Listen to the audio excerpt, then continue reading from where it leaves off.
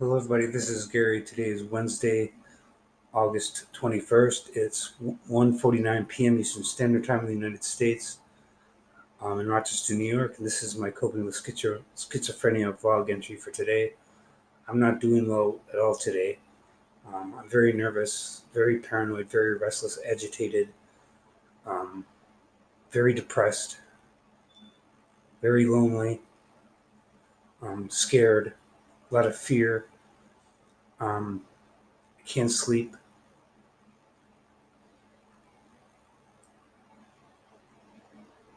And I'm just very frustrated because I can't seem to cope anymore. Um,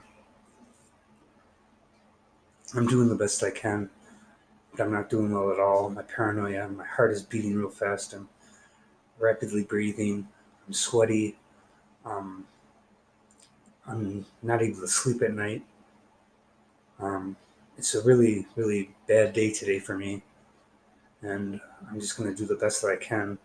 I saw my therapist the other day, but I don't know how much it actually helped. Um, Still taking my medications the way they're prescribed, but my schizophrenia today is really, really bad. I mean, the symptoms are really, really bad.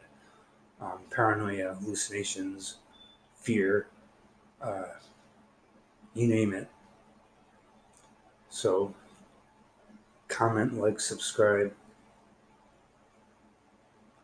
and share.